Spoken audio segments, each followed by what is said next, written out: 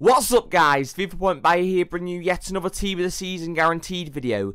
Today I'm going to be opening the Super League Guaranteed Team of the Season packs for you. As you know, this video was probably supposed to come out 2 days ago, but EA and competence just don't seem to go hand in hand. And the amount of constant fuck-ups they've done over the past week is absolutely unbelievable, and quite frankly unacceptable in my opinion. Onto the price of the SBC, 10,000 coins for this SBC and an 82 squad is extremely reasonable in my opinion, because you're getting an 87 plus play which will sell for around 25,000 coins at minimum.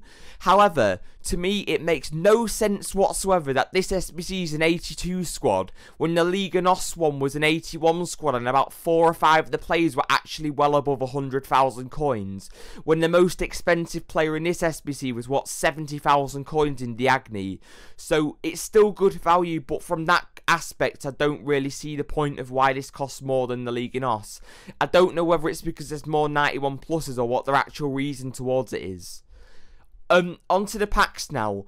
Honestly, I feel like these lower league packs are a lot more better weighted to get in a random variety of players than the higher league ones, as I've noticed the higher league ones seem to be a lot more weighted towards getting the lower end type of cards. After this video I should have a Team of the Season La Liga guaranteed uploading within the next couple of hours as well, and I may possibly record an Iago Aspas review tonight as well. Thank you for watching and I appreciate all your support. Peace.